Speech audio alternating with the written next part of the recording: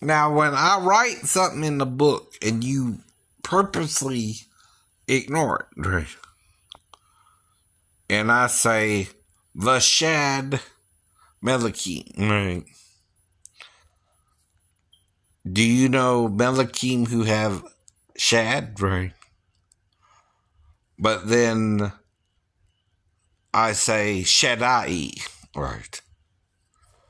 El Shaddai, right? What does that mean? And then I say, God's not a man. No man can see me and live. Oh, no. The male and female are one in Christ Jesus. What do I mean? No. And finally, Jesus has paps, according to the Geneva Bible and the King James Bible. That's still 2-1, right?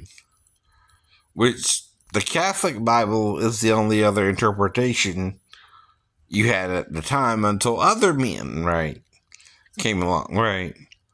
And who is it who won't look on the seven seals? Men, right? Above the earth, on the earth, and below it. See, so it's men who are causing the problem here, right?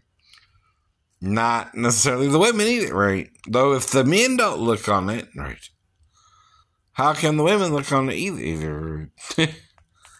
So the problem becomes word associations, right? Can you handle the truth and tell each other the truth or not, right? And that's the whole problem.